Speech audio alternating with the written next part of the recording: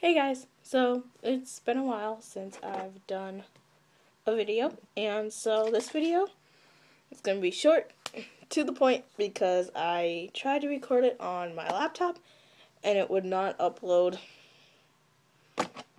and yeah, so I'm just going to make it on my iPhone here, and this video is going to talk about slapping, mostly, so like abuse, what is abuse, and discipline. Sorry, my allergies are kicking in, and my throat's getting dry. Yeah. Anyways, so I personally take slapping as abuse. And here's why. If you slap a child just because they do something wrong, you're right, they're gonna learn not to do it again. However, how will that help them in the long run? Especially if this child happens to be a toddler, or, that age, which is usually toddlers and 4-year-olds. They watch you and they do what you do. So, let's just say somebody in a daycare setting were to slap a child, which is totally not allowed, by the way, and plus there's security cameras, but they did it off security cameras, like in a bathroom or something, I don't know. Let's just use this I can't talk. It's Thursday, you guys. Let's just use that as an example. So, if you hit the child because they had an accident in their pants, which would be totally stupid to hit them for, and they see their friends doing something wrong, maybe another kid stole a toy from them or something, they're gonna hit them. Is that really what you want to teach kids? Of course not. Because technically, when you slap a child, you're saying it's okay to hit another child. And that's not okay. That's not what you're supposed to be teaching the kids. So, I take it as abuse. And plus, think about it. What's it going to do in the long run? You gotta think of those questions that don't get answered a lot. So, I take it as abuse. And plus, you should never do that, by the way. There's a difference. I think slapping is totally unacceptable because there is other ways that you can handle the situation. If another child takes another toy from the child, and if you say don't, you want to stay away from that word don't. Because what they hear is do. And, you have to think of these little things. You have to put yourself in, like, a 2-year-old, place, or like a 3-year-old's place. We receive things differently because we're older and we understand. They don't take it so well. They don't fully understand. Now, it's okay if you, do this to them, gently, or pull the hair, really lightly, just kind of fling it by that. I mean, to teach them something, that's okay, I think. Because you're just doing it to show them, not to do it again. But don't say, here's something I learned, and credits go to babycenter.com.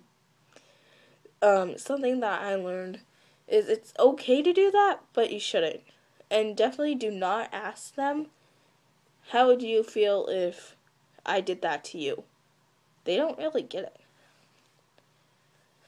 I mean, I guess if you say, you gently, bop them with it, and say, do you like that? And they say no, and you say, then you're using the word don't. So, you really need to think.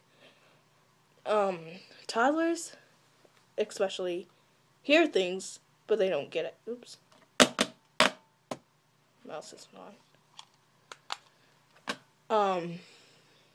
And, you just gotta be careful what you say. Even if it has a bad contents to it, you shouldn't be doing that. Okay, discipline.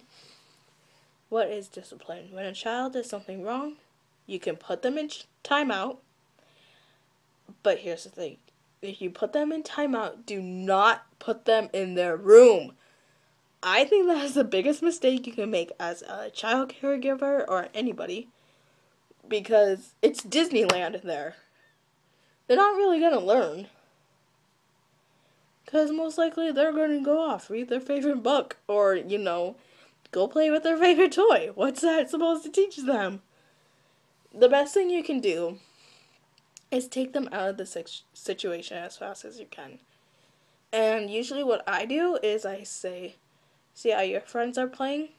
Since I work with toddlers, obviously there's certain ways you need to talk to toddlers. I say, do you see how your friends are playing? And they're like, yeah. When you can act like them, you can go and join in on the fun. That's the best thing you can do.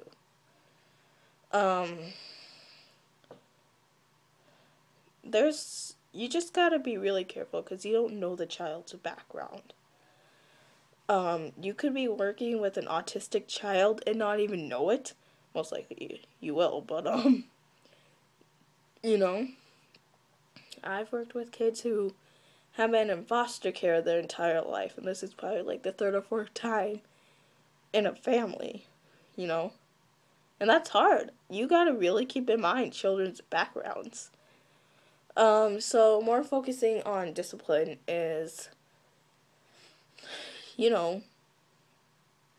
say, I don't like that.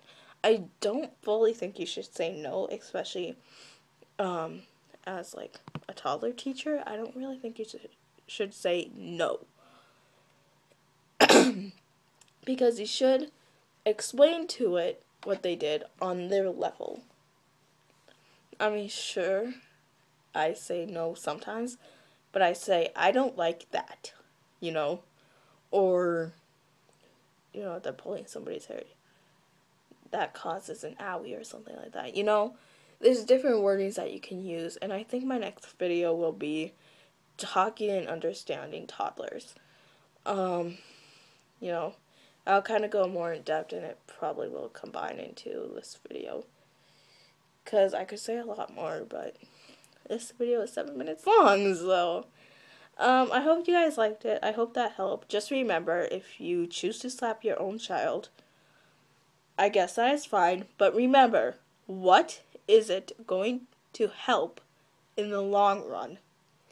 If they are toddlers, do you really want your child to be hitting another child because they saw you hitting them? Think about those little questions. Be safe. Make smart decisions and have fun with the kids. Love them too. Okay, so thanks guys. I will be seeing you guys in another video. Hopefully this weekend I can make a couple. So, yeah, look out for the next video. It'll be talking and understanding toddlers' way of play and all that good stuff. So, thank you guys so much. Comment, rate, subscribe, all that good stuff. And I'll see you in my next video. Bye!